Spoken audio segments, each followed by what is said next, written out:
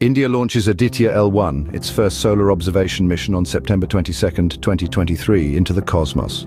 The spacecraft, carried by the PSLV C-57 rocket, achieves its intended orbit just short of an hour after takeoff. Aditya L1 now orbits 1.5 million kilometers from Earth, in a halo around the Lagrange point 1, that sweet spot between Earth and the Sun.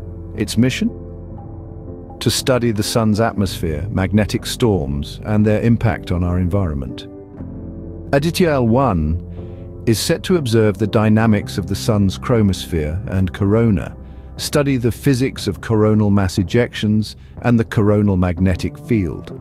It's tasked with understanding the sequence of processes leading to solar eruptions, studying space weather, and the origin and dynamics of solar wind. This mission, expected to last 5.2 years, marks a significant milestone for the Indian Space Research Organization, enhancing its global reputation.